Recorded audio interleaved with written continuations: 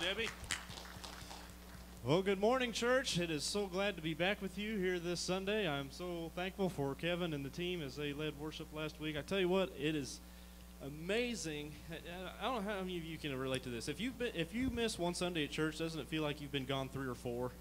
Yeah, you're with me? Okay, well, I'm not totally with it because it feels like that's the case this morning. But nonetheless, I'm so glad that you all are here this morning. And if you're visiting with us, my name is Kevin. I'd like to welcome you to Heartland Christian Church this morning. As we start our service this morning, I would ask that you please stand with us as we begin by singing praises to the one who gave it all, singing, "Holy is the Lord."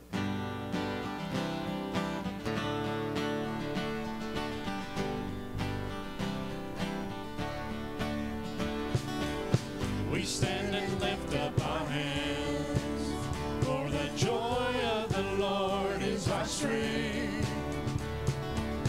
We bow down and worship Him now. How great, how awesome is He, and together we sing. Everyone sing. Holy is the Lord God Almighty. The earth is filled with His glory. Holy is the Lord God Almighty. The earth is filled with His glory. Oh, the earth is filled with His glory. We stand and lift up our hands, for the joy of the Lord is our strength. We bow down and worship Him now. How great, how awesome is He, and together we sing. Everyone sing. Holy is the Lord God Almighty. The earth is filled with His glory. Holy is the Lord God Almighty. The earth is filled with His glory. Oh, the earth is filled with His glory. It's rising up all around. It's the anthem of the Lord's renown. It's rising up all around. It's the anthem of the Lord's renown. And together we sing. Everyone sing. Holy is the Lord God Almighty. The earth is filled with His glory. Holy is the Lord God Almighty. The earth is filled with His glory. Oh, the earth is filled with His glory. One more time. Holy is the Lord God Almighty. The earth is filled with His glory. Holy is the Lord God Almighty. The earth is filled with His glory. Oh, the earth is filled with His glory. Amen. Would you bow your heads with me? Almighty Father, I pray this morning as we come before you and bow down and worship you now, that our hearts will be humble and we will give all of our worries unto you this morning as we come to the foot of your cross this morning. Father, I pray that you would be with us. I pray that you would put a special blessing upon this service as we pour our hearts out and hear a message from your word here this morning. Father, we thank you for your son Jesus and this beautiful day that you have blessed us with to worship you. And it's in your son's name I ask all these things. Amen. You may be seated.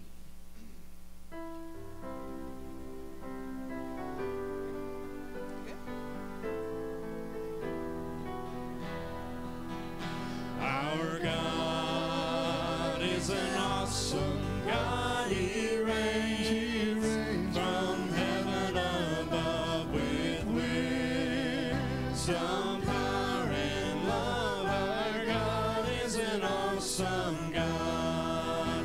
Our God is an awesome God. He reigns from heaven above with wisdom. awesome God.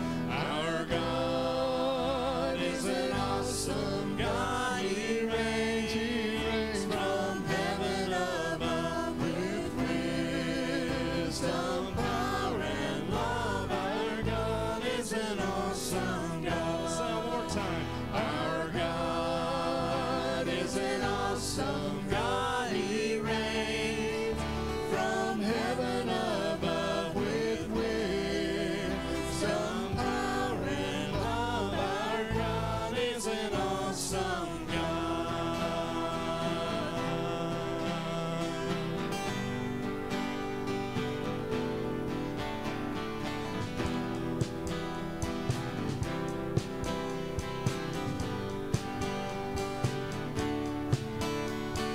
Water you turned into wine.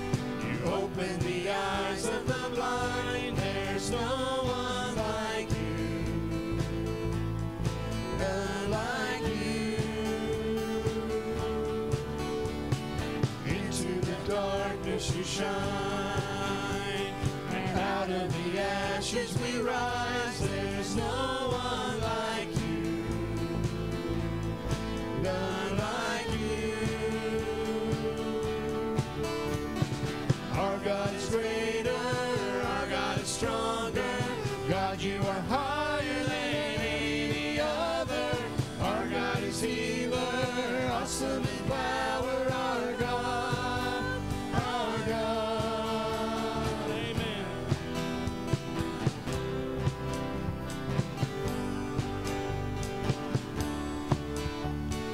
Into the darkness you shine, and out of the ashes we rise. There's no one like you,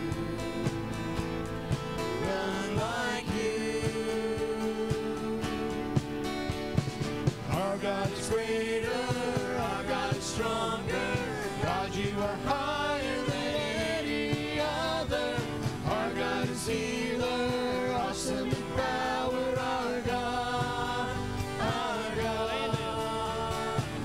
And if our God is for us, then who could ever stop us? And if our God is with us, then what could stand against? And if our God is for us, then who could ever stop us? And if our God is with us, then what could stand against?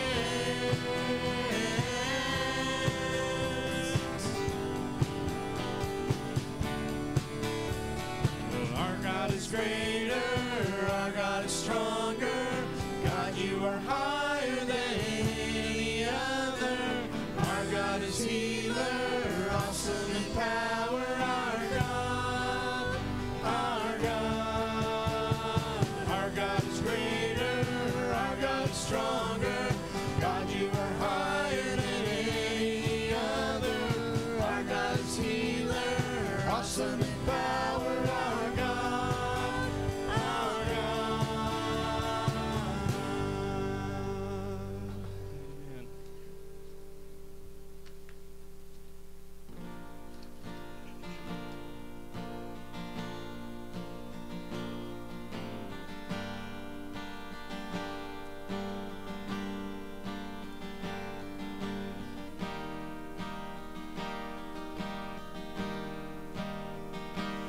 The splendor of the King, clothed in majesty, let all the earth rejoice, all the earth rejoice. He wraps himself in light, and darkness tries to hide, and trembles at his voice, trembles at his voice. How great is our God? Sing with me, how great is our God? And all will see how great is our God.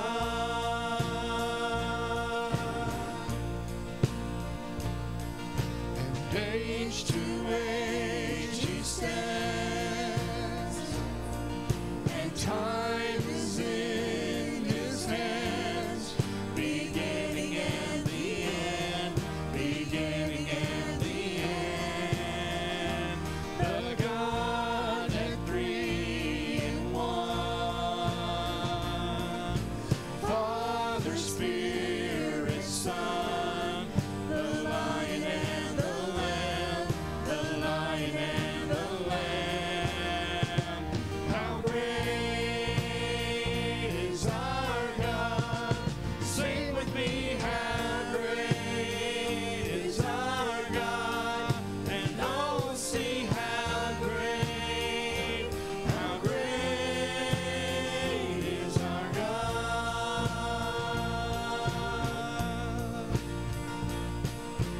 Name above all names, worthy of all praise. My heart will sing, how great is our God.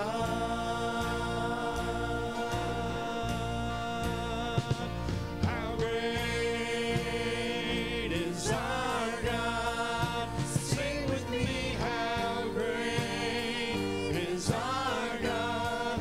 And oh, see how great is our God. How great is our God? Sing with me, how great is our God? And all will see how great is our God. Amen. As we prepare to meet around the Lord's table this morning, would you please stand with us as we sing this beautiful hymn, It Is Well With My Soul.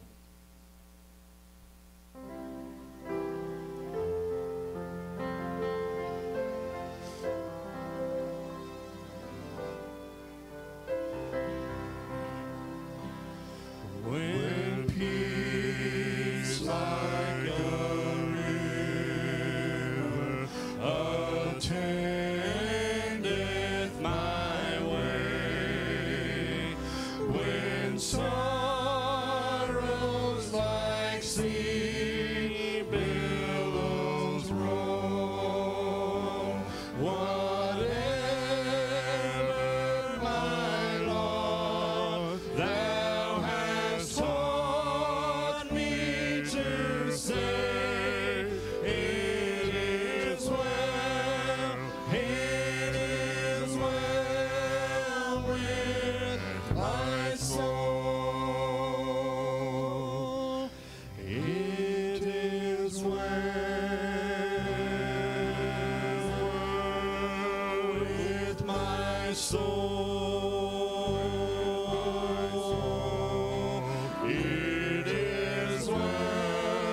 It is well with my soul. My sin on the list of this glorious thought. My sin not in part, but the whole is nailed to the cross, and I bear it no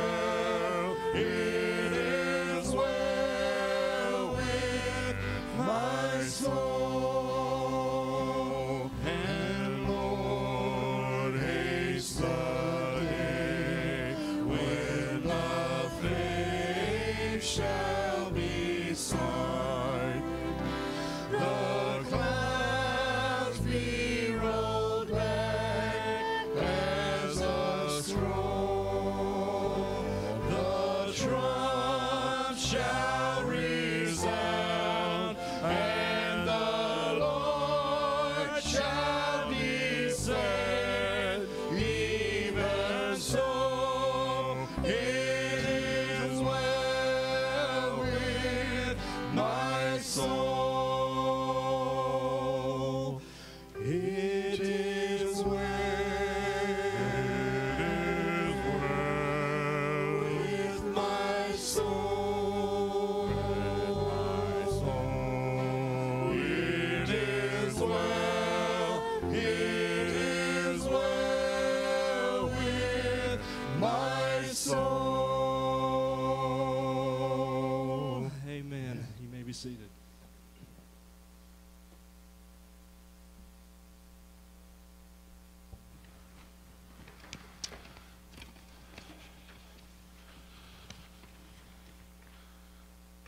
You ever have one of them nights when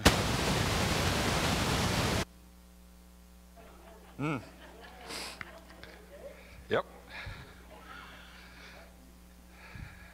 You ever have one of them nights where when whatever you had planned for today, something just told you it was about to change?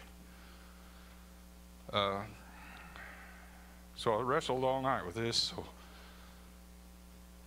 this is what I come up with today. And Kevin, it couldn't, I don't think, hit better with your sermon.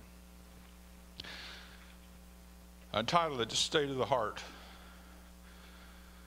When we look throughout the Bible, we find several states of the heart that are mentioned. One of the first states of the heart was found in the book of Exodus, where we find Pharaoh's heart was hard. He saw all of God's miracles, yet he refused to believe in God. We move on to the New Testament, and we find in Acts 2:36 through 38, here we find mentioned a pierced heart, a broken heart, yearning to be made right. It's written there, therefore let all the house of Israel know for certain that God has made him both Lord and Christ, this Jesus whom you crucified. Now when they heard this, they were pierced to the heart, and said to Peter and the rest of the apostles, Brethren, what shall we do? And Peter said to them, Repent, and let each of you be baptized in the name of Jesus Christ for the forgiveness of your sins, and you shall receive the gift of the Holy Spirit. So then after their baptism and receiving forgiveness and the Holy Spirit, we find that they have a heart tuned to God, tuned with God. I have a question. Does the Christian still commit sin? Sure we do. As long as we're in this physical body and we're in this physical world, we're going to be tempted, and we do sin. The only difference is we are one of God's children now. And that being the difference is that God's grace now continues to forgive us when we fail. So does that mean then that we can go on sinning and still receive more forgiveness? No. Paul tells us in Romans 1 and 2, verse 1 and 2, Romans 6, verses 1 and 2. What shall we say then? Are we to continue in sin that grace might increase? May it never be. How shall we who died to sin still live in it? So we make every effort to avoid sinning, but when we do, that's why I think Christ instituted the Lord's Supper. It's to remind us that his broken body and his shed blood was given to continually cover our sins if we repent and try to do better. Paul tells us in 1 Corinthians 11:28, but let a man examine himself, and so let him eat of the bread and drink of the cup. So when we meet around these emblems, we're here to examine ourselves, not our neighbors. It's a time for you to have a conversation with God, a time to ask for forgiveness where you failed and sinned, a time to say, I can do better, and mean it. But as Christians, we have to be very careful that the sin in our lives doesn't become willful sin. What I mean by that is we know it's sin and we do it anyway. In other words, we make a habit of it. Because in Hebrews chapter 10, verse 26, Paul says, for if we go on sinning willfully after receiving the knowledge of the truth, there no longer remains a sacrifice for sins. So as we meet around these emblems, we need to have a heart of worship. A heart that says, not my will, Lord, but yours. Would you bow with me? We thank you, God, for this forgiveness that you've given us, this gift of your Son to die in our place, a sacrifice for our sins, not his. A sacrifice, Father, that takes the sin from our lives and allows us to be able to stand before you in Judgment Day. We look forward to that day, but until then, may we be found around this table honoring you and your Son for the gift of this salvation that you've given to us. Bless this cup and this loaf as we partake. And it's in Jesus' name we ask it all. Amen.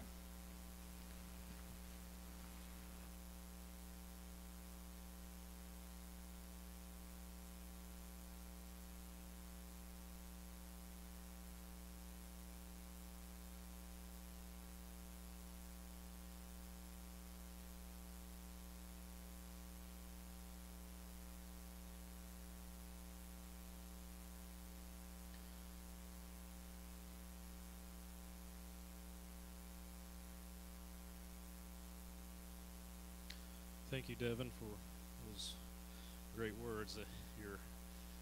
Your efforts that God put on your heart paid off. That was great. Thank you. As the kids head out for Kids on Worship, I just have a few announcements this morning. Just remember our 5 loaves and 2 fish ministry is still going to be collecting mac and cheese throughout the month of January. So you have 2 more weeks, well, today and next Sunday, to bring those in. So we'd appreciate that as you are bringing those in, and the folks of the Promise really appreciate that. Our Wednesday night Bible studies that Kevin is leading, those are starting back up, and they'll start at 6 o'clock on Wednesday nights. Those are very worthy. If you haven't been a part of that, I would encourage you to come to that. So with that, we'll turn it over to Kevin, and hopefully his microphone. Was that his microphone doing that, Matt? This one was, it was off. This one was off until I turned it on. And that one was off. That was off too. Was it his handheld mic? Oh, okay. Well, you should be good. Okay. Good morning. I do want to, Kevin didn't realize this, but we've been talking as far as our Wednesday night. Sometimes the numbers and things are still kind of getting out of hand, so we kind of decided to go ahead and lay off of Wednesday night Bible study until the 1st of March. Give it a little bit more time. There are still some people who aren't coming that normally come to Wednesday night Bible study. Others who would like to, but with all this COVID and Omicron and all this stuff that's going on, we're going to give it a little bit more time, okay? So the 1st of March, we'll try to kick that off the first Wednesday in March, whatever that is, but we'll make sure that we let everybody know. So just continue to keep that in your prayers as well. We definitely would appreciate it. I've got a couple of cards I want to share with you this morning. Brothers and sisters of Heartland Christian Church, we thank you so much for the prayers, cards, and plant you sent to us for our mother during her illness and death. I am blessed to have a loving church family. May our Heavenly Father bless each and every one of you. In his name, Wanda and Albert Noble. Well, let's continue to remember them, if you will, in our prayers too.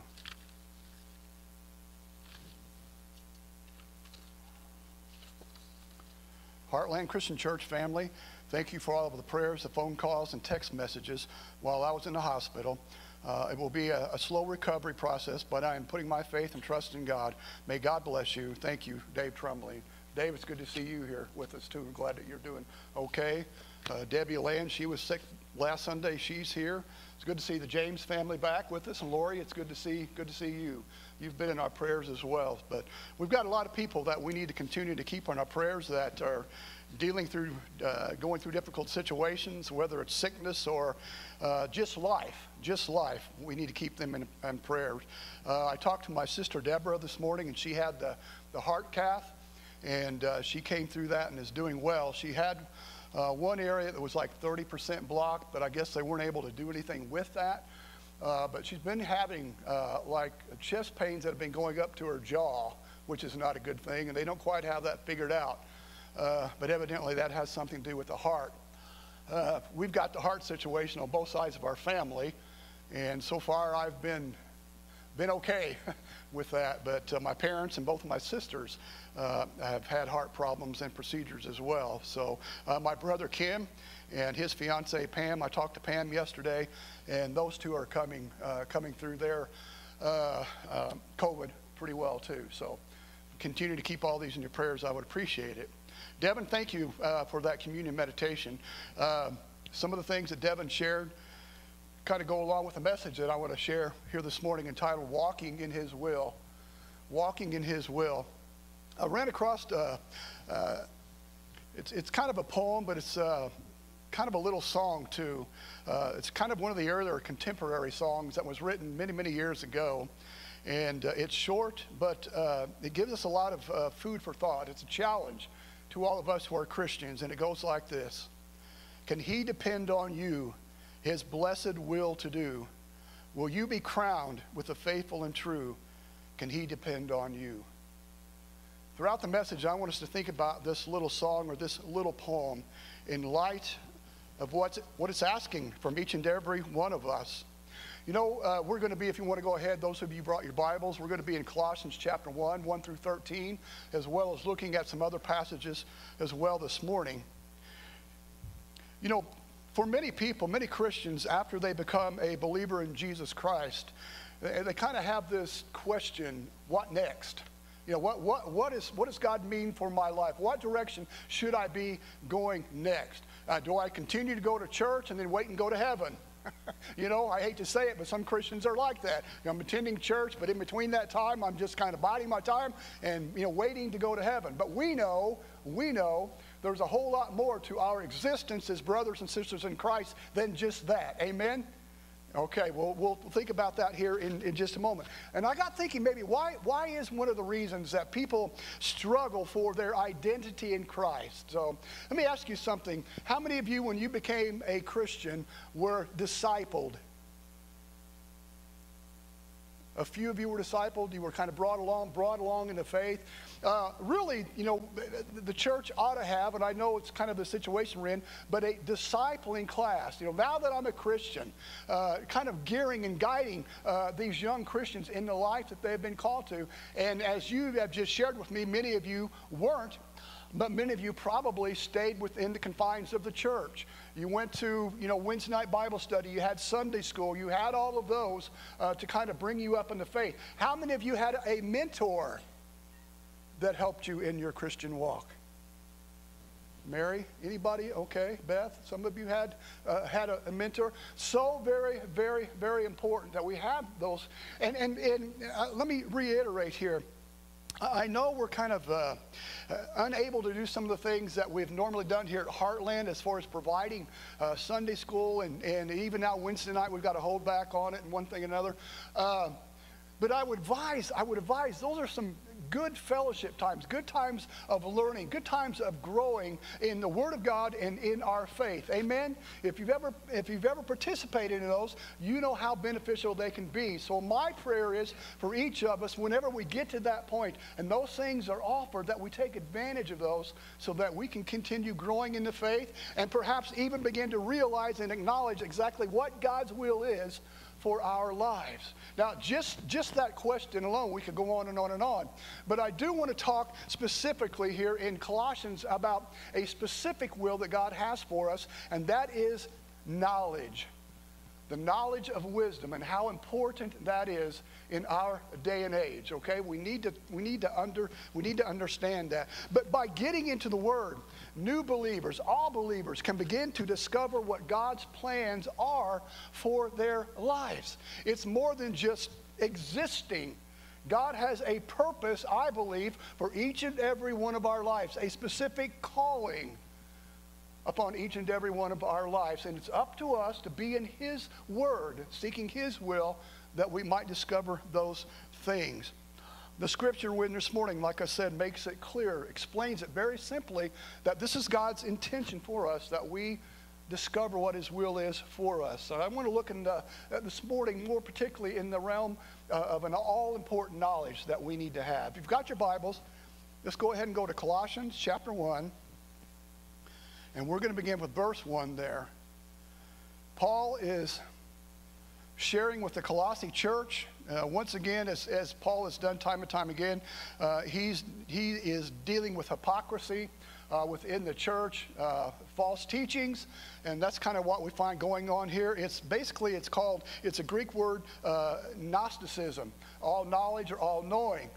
These Christians, the church, were being infiltrated by such things as paganism, philosophies, Judaism, Greek thought, right along with the Christian church. They're mixing all of these together, and they're allowing themselves to be led astray. So this is what Paul is dealing with early on here in Colossians. How many of you know somebody, and you don't doubt for one moment that they are a Christian, a follower of Jesus Christ, but how many people do you know that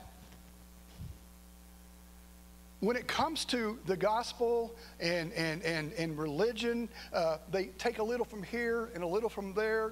Anybody know anybody like that?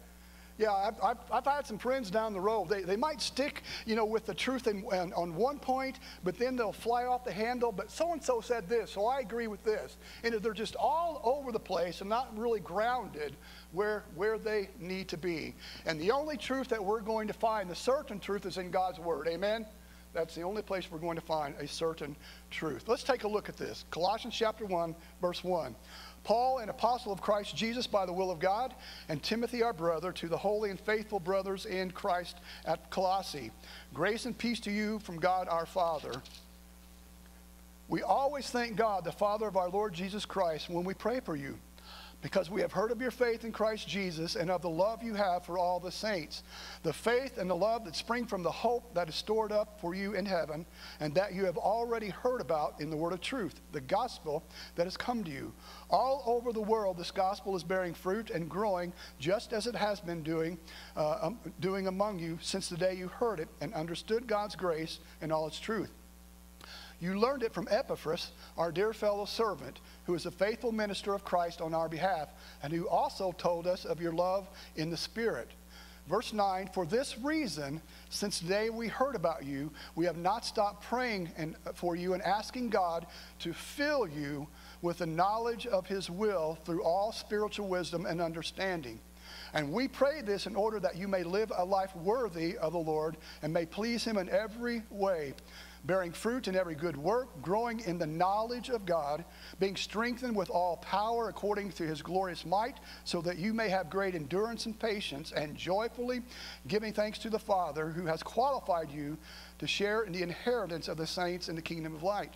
For He has rescued us from the dominion of darkness and brought us into the kingdom of His Son He loves, in whom we have redemption, the forgiveness of sins.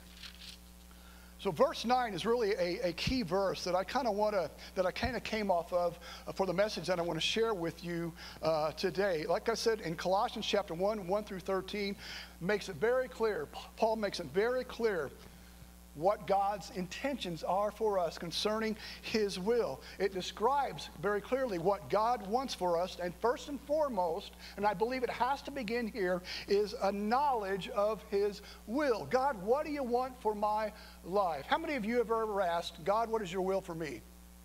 I bet we all have, one time or another. God, what is your will for me? Because we earnestly desire to know what that will is, so that we can begin implementing that and blessing the lives of others and being instrumental in the kingdom once we find that out. The knowledge of your will. Two-part. what he wants from us, all right? What he wants from us and what he wants for us. Two very key issues that I want to take a look at. But every day of our lives are to be lived for him. As I said in the very beginning, every day of our life is to be lived for him instead of just existing. All right? Instead of just existing, instead of just resting in our salvation, there is a specific call upon each and every one of our lives. There's more than just going through the motions of our baptism and attending church and living life as we please. Devin talked about that. Paul said, no way are we to go back to that life that we have been rescued from. The Apostle Paul in Romans and Corinthians reminds us that we are individuals. And he reminds us in both of those books that we have different personalities, abilities, opportunities, and as such, because of those, God has specific plans and directions for each and every one of our lives. There's not one of us here, brother and sister, can make any kind of excuse claiming that we don't have the right background in order to fulfill God's desires for us.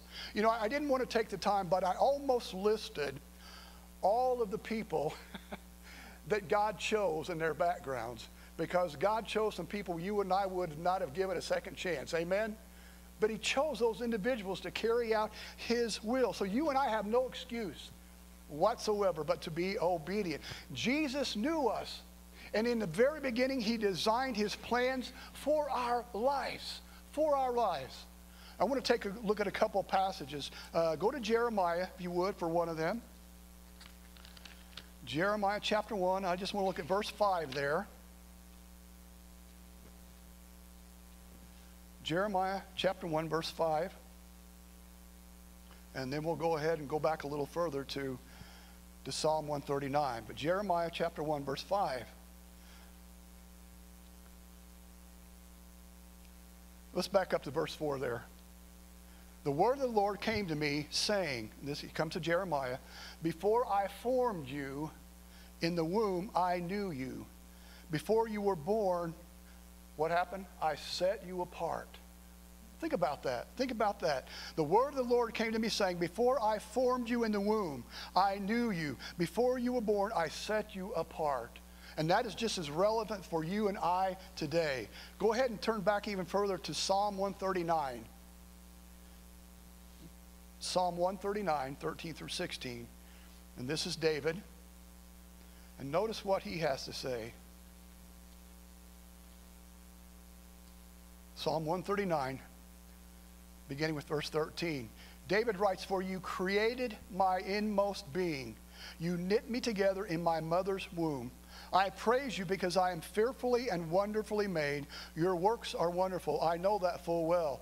My frame was not hidden from you when I was made in the secret place, when I was woven together in the depths of the earth. Your eyes saw my unformed body. All the days ordained for me were written in your book before one of them came to be. That word ordained means put in order. Put in order. All the days were put in order, were written in your book before they even came to be. That's how mindful God was of us before we even came into this world. He knew us, and he had specific plans and a purpose for our lives. And sometimes we're a little slow to acknowledge that, and sometimes we're a little slow, even when we do acknowledge God's will, to begin walking in that will as well too.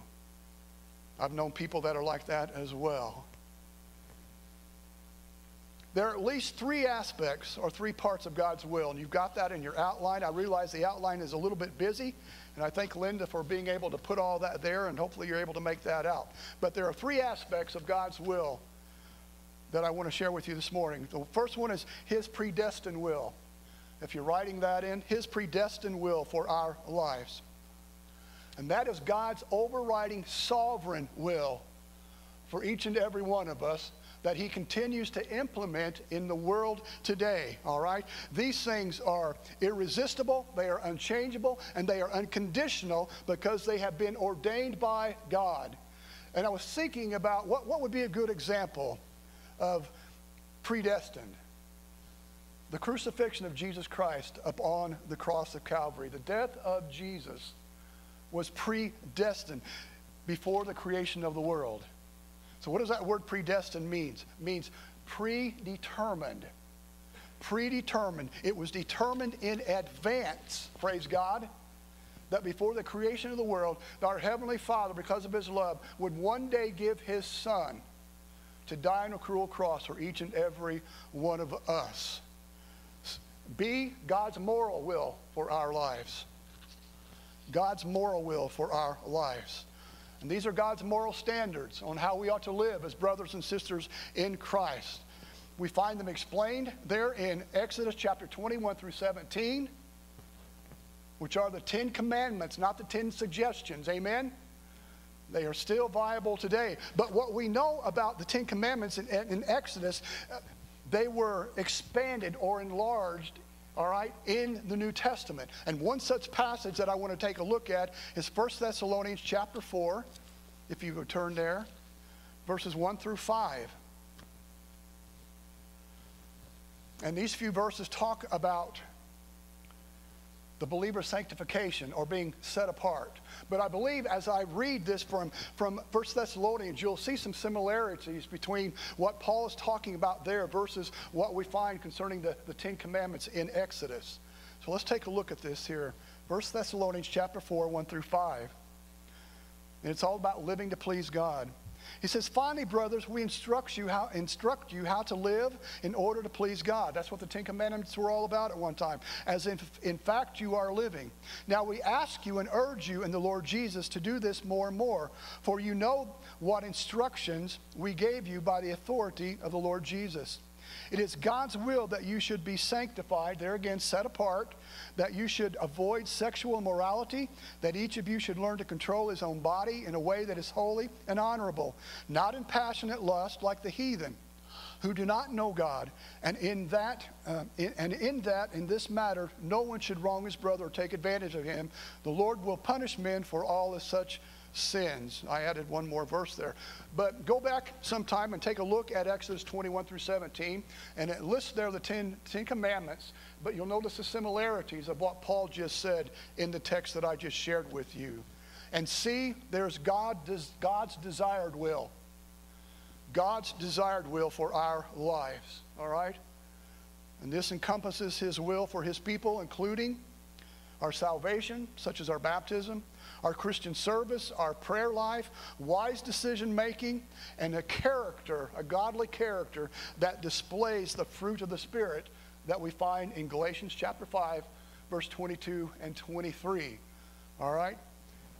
Love, joy, peace, patience, kindness, goodness, faithfulness, gentleness, and self-control. All of those, that fruit, is to be a makeup of our life. Number 2 on your outline. I put that in the form of a question. Why should we seek to know and obey God's will? Why should we seek to know and obey God's will? And this is why. Because as Christians, we are responsible to live by His will. Amen? Because as Christians, we are responsible to live by His will, especially in light of His return. I want us to take a look at 2 Peter, if you would. Chapter 3. It's a little bit lengthy, but I want to share this. 2 Peter chapter 3, beginning with verse 1 and following. Dear friends, this is now my second letter to you. I have written both of them as reminders to stimulate you to wholesome thinking. I want you to recall the words spoken in the past by the holy prophets and the command given by our Lord and Savior through your apostles. First of all, you must understand that in the last days, scoffers will come scoffing and following their own evil desires. They will say, where is this coming He promised? Ever since our fathers died, everything goes on as it has since the beginning of creation. But they deliberately forget that long ago by God's word, the heavens existed and the earth was formed out of water and by water. By these waters also the world of that time was deluged and destroyed.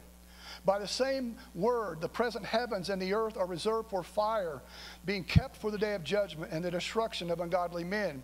But do not forget this one thing, dear friends. With the Lord, A day is like 1,000 years, and 1,000 years are like a day. The Lord is not slow in keeping his promises, as some understand slowness. He is patient with you, not wanting anyone to perish, but everyone to come to repentance.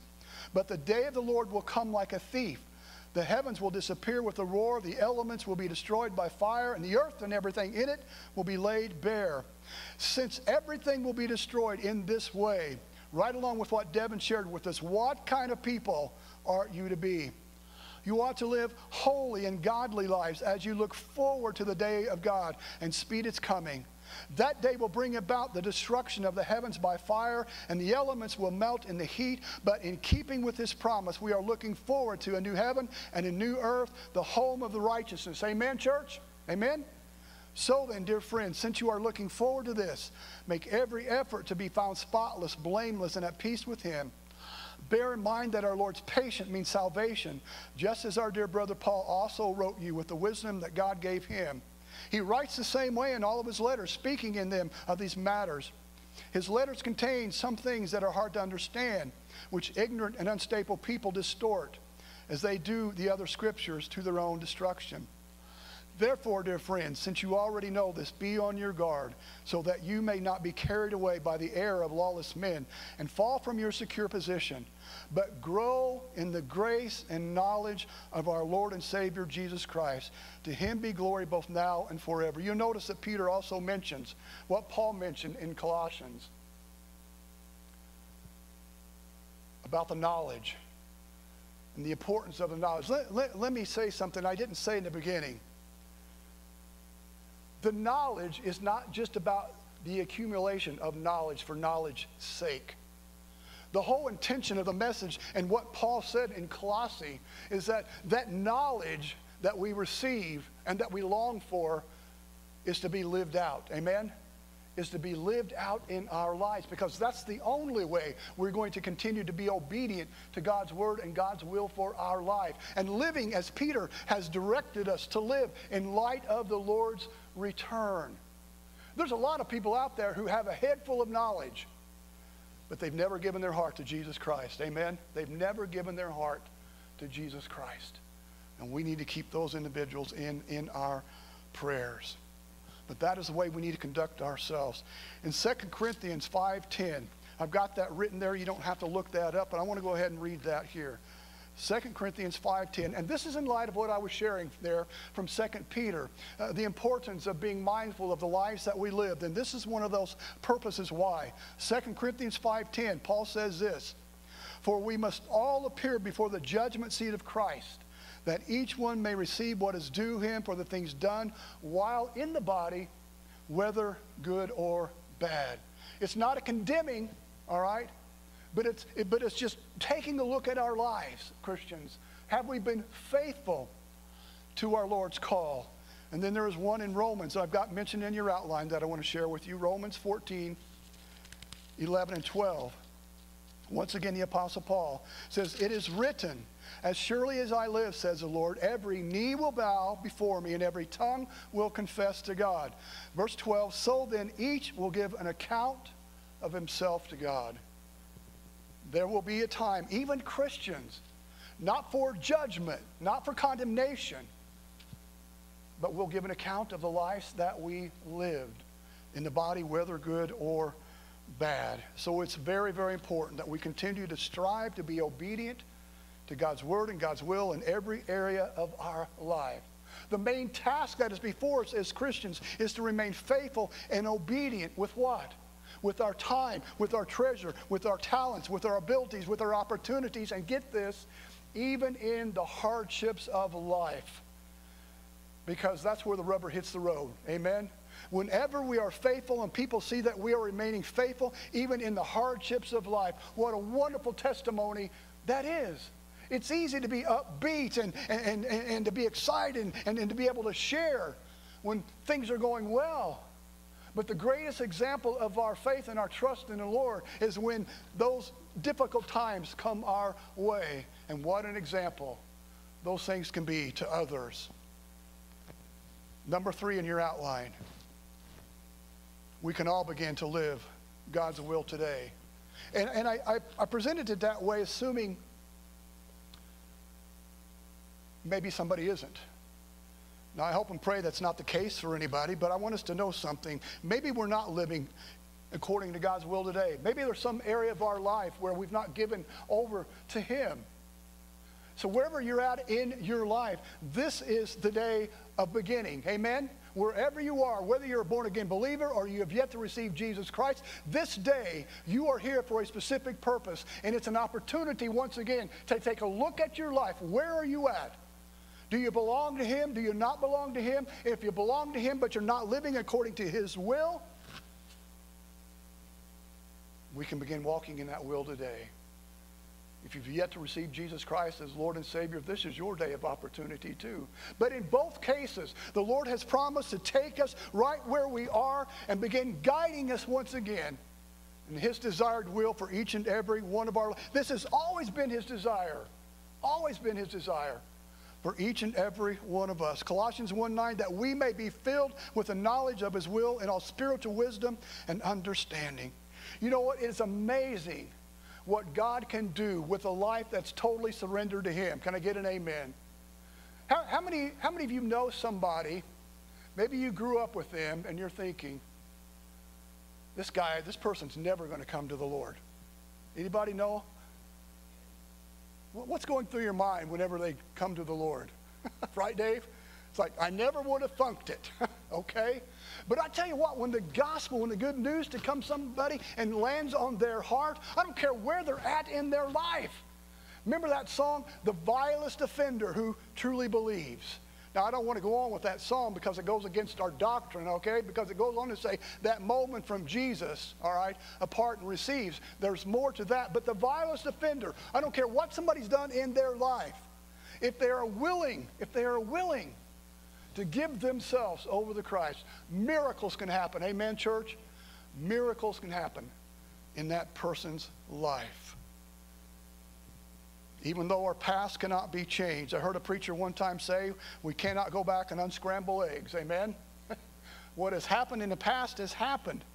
But because of genuine repentance, 1 John 1:9, God will take us right where we are. He'll take us right where we are and begin living in us and through us once again. You know, even those who continue for some reason to hate God and reject His Son, the opportunity is there. As I shared with you from 2 Peter 3:9, God is patient, not wanting anyone to perish, but everyone to come to repentance. Amen? Everyone to come to repentance. I got thinking about this. Let's take a look, think about this for a moment. How about Saul of Tarsus before he became Paul? A persecutor of the church. One day on the road to Damascus, he was struck down blind. You remember that? Over there in Acts chapter 9. And God worked on that man's life and became a great disciple. 13 books of the New Testament that Paul wrote that we have before us. I jotted this down because I believe in my heart of hearts that it's true, and I hope you do too. No one is so evil that God cannot save him if he is willing to turn to Jesus in faith. Can I get an amen? Amen. No one is so evil. Fourthly, and we're getting there, be patient with me. God delights in showing us His will. God delights in showing us His will. And I've got those written out for you, and I'll just take a moment to read those. Psalm 16:11, both of these first ones are from David. Psalm 16:11 says, you have made known to me the path of life. You will fill me with joy in your presence, with eternal pleasures at your right hand. Psalm 32:8, David wrote, I will instruct you and teach you in the way you should go, says God. I will counsel you and watch over you. Proverbs 3:5 and 6. Did anybody notice anything on front of their bulletin? Probably. All right, we probably know this one better. Proverbs 3:5 and 6. Trust in the Lord with all your heart and lean not on your own understanding in all your ways. Acknowledge Him and He will make your paths straight. How many still struggle to do that sometimes? A lot of us probably. All right. Number 5. What hinders us from doing God's will? I went ahead and wrote them out and had Linda go ahead and type these up for time's sake. But I want to take a look. They're pretty self-explainable. But as we get close to ending this message, I want us to give consideration to the hindrances of life. Self-will. And I shared that before a couple of messages ago. This is people who want their own way. No one's going to tell me what to do, so that mindset continues to hinder them from God's will. And we find that attitude sometimes even in some Christians. Self-will. We want our way. The influence of others. We listen to them rather than listening to God. Maybe that's happened before in your life. Ignorance of God's word. We don't know his promises. We don't know what the word of God says, that it might direct our paths. Doubt. We question God's ability to work in and through us for whatever the reason might be. And these two I want to lump together, and I kind of call them the Moses complex. Okay? The Moses complex. Because you remember when God came to him in the burning bush, you said, I want you to go to Pharaoh and tell Pharaoh to let my children go. Remember how many excuses the guy made? Until finally God got upset there. But I call this the Moses complex. Feelings of unworthiness. We begin to question whether or not God can truly use us. Can God truly use us? And that next one is fear. We even question our own ability, just like Moses. Who am I? I can't speak. I mean, who am I? And then lastly, and this one can lead to eternal destruction for all eternity. Willful, known sin that we don't want to change. You know, I thank you, Devin, for that, because I don't understand and I cannot see risking one's salvation for some pleasure on this side of life. It's like I said before, we walk in, Lord, you can have every room in the house but this closet. Because for some reason there's something in that closet that keeps us coming back and not surrendering our all to him. That little closet can have some eternal ramifications, can it not? If we don't clean that closet and give that closet to the Lord. That can have some eternal possibilities. As a praise team comes forward this morning, so I want to ask you a question. What is hindering you from living according to God's will? Maybe it's one of the things that we took a look at. Maybe it's something else. And that's just assuming if there is something that is hindering you. What is it? And once you have acknowledged it, are you willing to submit to Christ and turn that little corner of the house or that little closet over to him and allow him to begin working in your life to the fullness and goodness, his perfect will that he desires for your life? Because that is what he desires. I've ran into people like this. Maybe you have. Maybe there's somebody here this morning. I have talked to people before. And believe it or not, my oldest sister, who is younger than I, even said this when we were talking. I was trying to share with her about coming back to church and coming to the Lord. She gave her life to the Lord years and years ago. But like a lot of people do, they kind of stray away and got into a lot of things she didn't need to be into. And she told me, she said, Kevin, you don't know. You don't know the life that I lived. How can God forgive me? I think grace was mentioned here this morning too in what Devin said. And I don't know about you, but I truly believe that there is a grace that is greater than all our sins. Can I get an amen? A grace that is greater than all of our sins. Maybe you look at your life and you said, you know what? I've messed up too much. There's no way God can forgive me. You're covered by grace. Jesus loves you.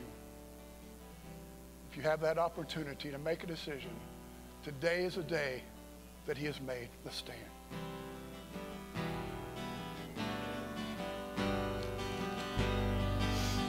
Who am I that the highest king would welcome me?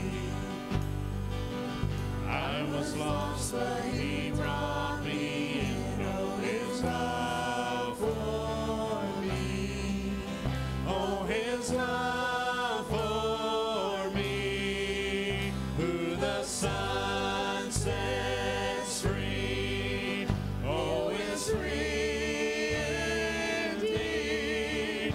I'm a child of God, yes I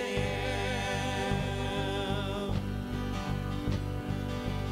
Free at last He has ransomed me, His grace runs deep. While I was a slave to sin, Jesus died for me. Yes, He died for me. Who the Son sets free, oh, is free indeed. I'm a child of God, yes I am. In my Father's house, there's a place for me. I'm a child of God, yes I am. I am chosen, not forsaken. I am who you say I am. You are for me, not against me. I am who you say I am. I am chosen, not forsaken. I am who you say I am. You are for me, not against me. I am who you say I am. Oh, I am who you say I am. You sing it, church. Who the Son sets free, oh, is free indeed. I'm a child of God, yes I am. In my Father's house, there's a place for me. I'm a child of God, yes I am. In my Father's house, there's a place for me. I'm a child of God, yes I am. Everyone said?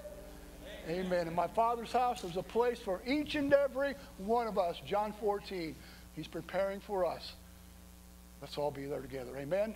Let's all be there together. Jesse, you have our closing prayer, brother.